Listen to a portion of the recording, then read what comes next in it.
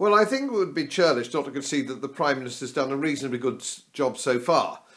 He's taken a lot of my advice from my last podcast, but not really quite enough. He's still got Amber Rudd in his cabinet, who's a monster security risk.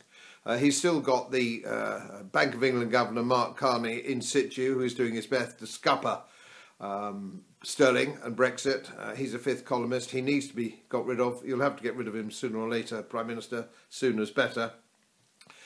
You also promised that you wouldn't go cap in hand round Europe begging for a deal.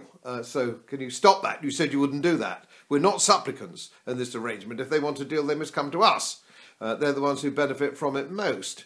And I'm getting a little bit uneasy, Prime Minister, with your talk of the Irish backstop. The Irish backstop is only a very tiny little bit of Theresa May's withdrawal agreement, which was terrible in every respect. So getting rid of the Irish backstop isn't going to make any difference. It was a rotten deal. It stays a rotten deal. And let me remind you, if I may, what we actually need. We want rid of the European Court of Justice. We want rid of that one. We want to be able to do free trade deals with anybody in the globe without interference. We want control of our own borders. We don't want to pay them any money.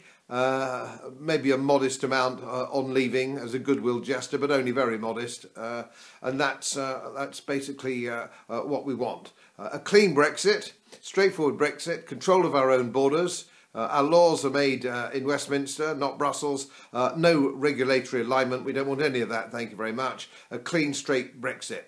At the moment, I'm afraid, Prime Minister, I'm beginning to smell a rat. I'm beginning to smell a rat. Let's hope I'm wrong. Perhaps it's just my paranoia after campaigning for Brexit for 25 years.